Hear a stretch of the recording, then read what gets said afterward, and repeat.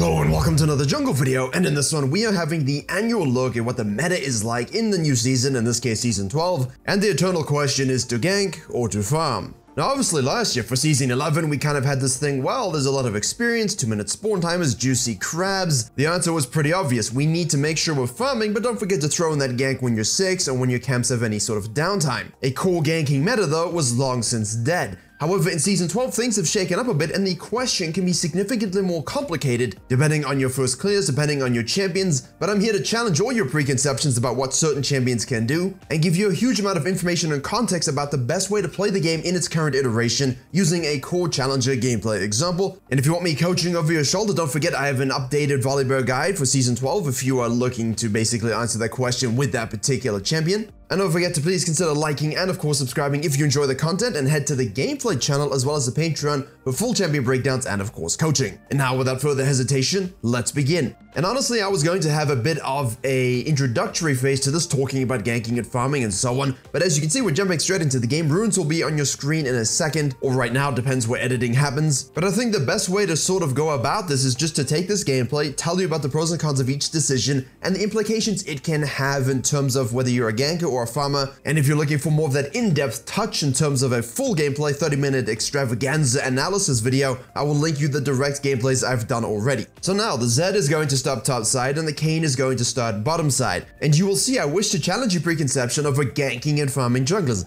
Guess what? You can gank with any jungler and you can farm with any jungler that has that in their kit or right artificially buff their numbers. Hello Zed, hello Kiana, hello Talon, and so on. But you also would have seen a great example in the intro of what are great ganking junglers and what are great farming junglers. However, don't let that stop you from playing the game the way it's meant to be played. And the Kayn will show you exactly what I mean, while the Zed will basically just keep farming until, well, I guess Interstellar's timeline. Red Krugs Raptors, the goal is obviously still to look for a potential 5 or 6 camp. Zed will do the exact same thing, and now your more prototypical ganking junglers, think your Warwicks, your Rek'Sais, your Elises, you're looking at doing those sort of 3 camp, 4 camp variants, maybe even a level 2 gank after a red buff. The goal to gank and get your orbs with Kayn is something that's quite logical, which means when you see someone low in the mid lane, don't keep on doing your full clear. Immediately cut, reactively path. We talked about that in last week's video. It's so important in Season 12. And here is where things get very interesting to sort of show you the direction the meta is going. Fighting and farming and ganking and farming and all these things at once, these will be the best junglers, but you'll notice from the win rates that the best performing junglers are the ones that typically would like to do a bit of fisting, a little bit of fighting, a little bit of PvP gaming. And the reason is as follows. Now, not only do you impact to win mid lane, give yourself some juicy orbs, you get a lot of gold, you see Zed is going to do his full clear, look for the bottom crab, look for a gank, if nothing, reset. But now that early level crab really doesn't force you to need to get 2 of them. So what Kayn does, instead of, going back to his blue side, he went to the top side, he kills the top laner. And now again, you're thinking, right, now he has to go to his blue side because the Zed's gonna reset and keep on sequencing. He's gonna get a huge experience lead. And if it was a farming meta, that would be the case. However, he knows that even in this elo, top laners are basically suckers for their minions. Wait for the TB, wait for them to walk up, doesn't matter, you're Kayn, doesn't matter what jungler you are, you can do exactly what he's doing. Exert some patience, re-gank the top lane, and now we can do our blue side. And because of the diminished experience on the Scuttle Crab, he can do that, go back to base, and he will get level 5 before the Zed who gets level 5 on his Raptor camp. Now out of base we can see and we know that the Zed is going to obviously be sequencing down. The Kayn should have been able to track this at that point. It's kind of a logical deduction given the Zed did not show and we knew he started top side. We see the bottom lane, we see they're lower in HP, some sums are burned. There's really no reason to go straight to the Krugs. Historically, especially in the last 2 seasons, farming was so powerful that you would have to do those Krugs and Raptors. It would not be worth coin flipping and ganking the situation while the Zed continually absorbs higher experience camps. So Kayn, whose Scythe is now meant for ganking and not farming, decides to go to the bottom side.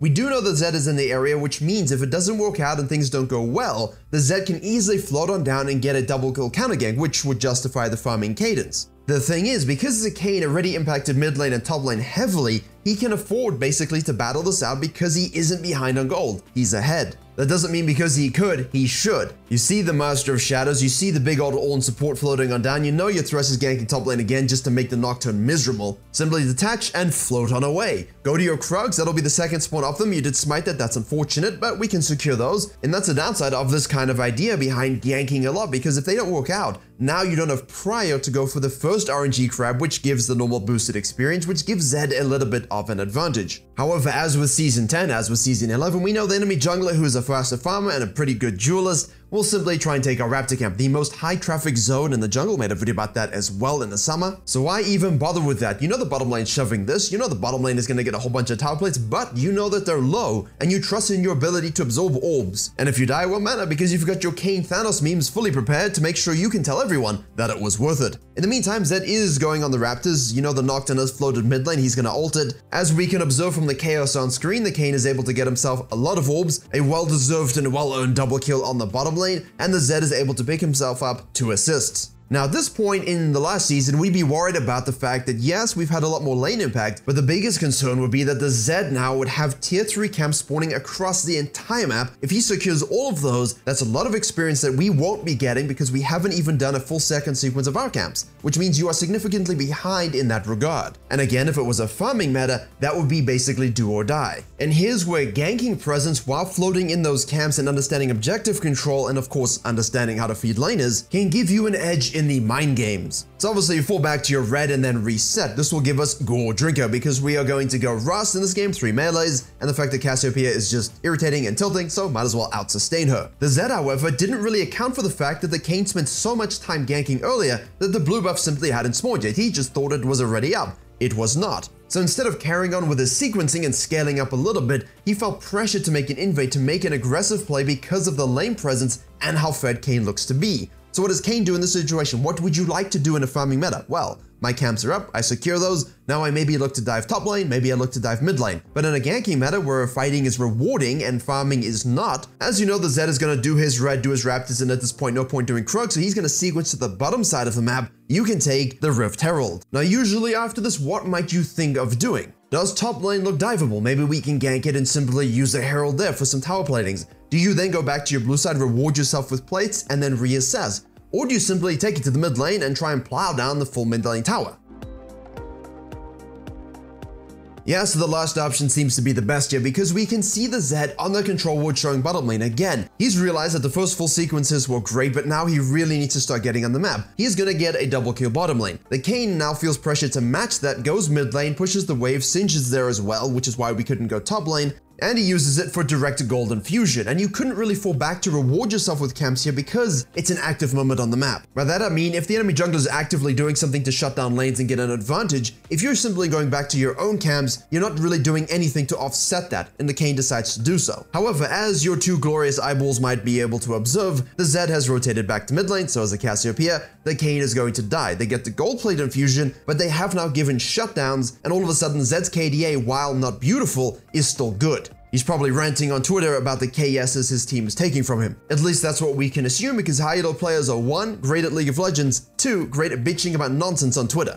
And now as Kane respawns, you would have seen the Zed get the RNG crab on the top side. He is well and truly a level ahead of the Kane, and that's the downside of ganking. If you do it so much and you haven't really sequenced properly like the Kane has not, the CS lead begins to build heavily for the enemy jungler, and if they are able to get a few ganks off themselves, they will have that advantage. So it's imperative in this situation that you understand when to react and gank, when to get those objectives, because you cannot afford to get 3 CS, 4 CS a minute, right? We're still keeping that around 5 to 6, maybe 6.5 is probably a better point. You're just not trying to match a 7, 8, 9 CS per minute Karthus gamer. And this is a great example of those games when while you might want to fall back to your camps a bit more, if the game dictates you reactively path like he does to this bottom lane situation, then you do so. Obviously the Raw's form here is absolutely supreme. We can push that lane out once it goes in our favor and then fall back to the dragon. Here's a little bit of a quiz question. We see the Zed on the top side. You have all the spells and everything available to you. What would you do in this situation after the dragon? Pick a direction, any direction.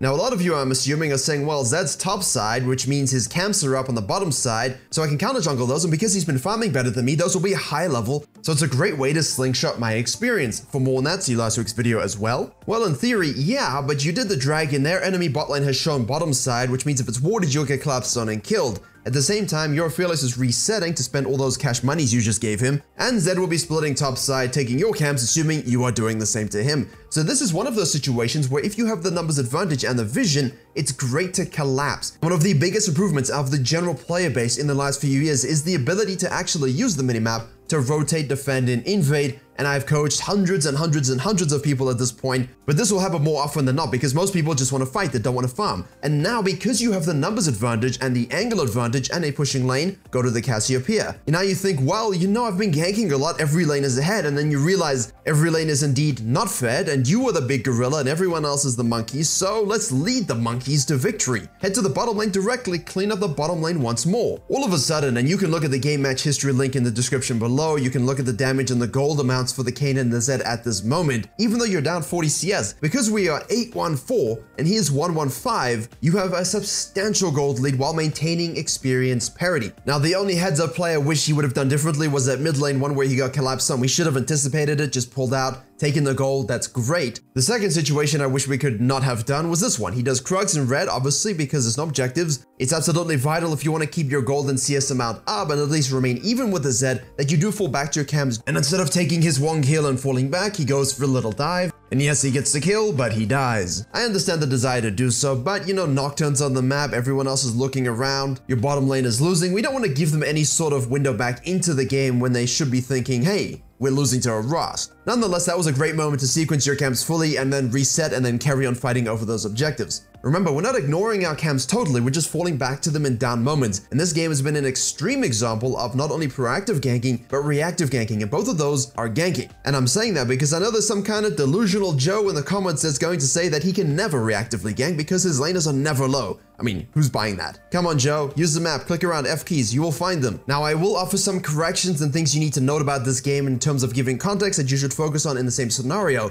But one thing he's going to do as he takes this early game into the mid game is that while you might lose out on the experience lead to the enemy jungler whose CS lead will go to 50 and 60 as he keeps farming and counter jungling, as long as you abuse your gold lead, which is absolutely substantial, as long as you abuse your objective control, which is absolutely exquisite, you will get the catch-up experience on the monsters if you are truly that far behind, which you won't be anyway. And I'm talking about the epic monsters like heralds and dragons and barons. But please do not fall back and feel the need, I haven't farmed my camps in a while, I need to farm them. The Kayn missed 2 windows, particularly because of his own deaths, to finish off the blue side in the first death and to finish off the blue side again in the second death. So in theory, if he didn't int those moments and sort of dialed it back a little bit, he'd be the same level as the Zed. But as you're seeing now, because the Zed is still getting camps and has a huge CS lead, he is ahead. But the Kayn can kill top lane, the Kayn can take herald, the Kayn can move to the mid lane, the Kayn can win another fight and then take the dragon. You are hopefully using all of your senses, maybe not taste, don't lick your screen, but definitely your 6th sense to see that you need to push the map forward even in these moments. If you play the game properly, there will always be time to fall back to your camps, but in these moments, in the mid-game moments when objectives are available, don't give a jungler who's predominantly focused on sequencing and farming any sort of window to objective control. You need to maintain the fact that you can push the map whenever you want. You can win the fights whenever you want because you have that lead. That's why ganking junglers are so important in terms of closing games out. Now, in terms of closing these kinds of games out, all of the gameplay channel deals with this extremely well in Season 12. I've already put up multiple champions, multiple videos, but let's talk briefly about the pros of a farming style jungling game as you watch the Kayn, you know, close the game out just through raw demoralization and destruction. Now, if you're farming jungler, but not really a Zed, let's go with your Fiddlesticks, your Karthuses, maybe even a Graves. You just want to map control, objective control, and sequence very well. You can do that, but please do not fall into this trap of ignoring the lanes and not reactively ganking. If you can track the enemy ganking jungler and get to those situations,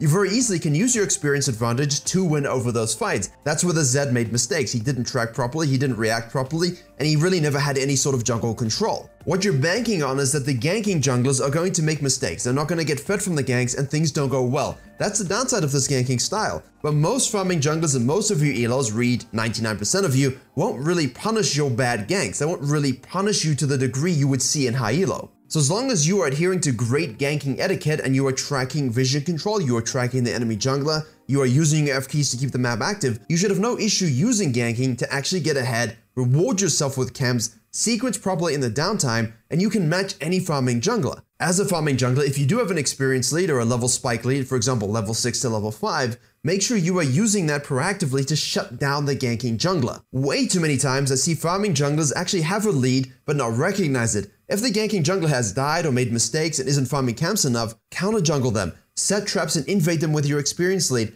try and sneak away objectives while they're doing something else. The Zed did none of those things and that's why it didn't work. I do believe if you do that style in Season 12, you are basically coin flipping your lanes a bit more, obviously, because if you don't impact them, they don't get a lead, and if the enemy jungler does, the enemy laners get a lead. So a good sort of practice is to make sure we are always punishing a ganking jungler. If we get ahead, we're removing him from the game.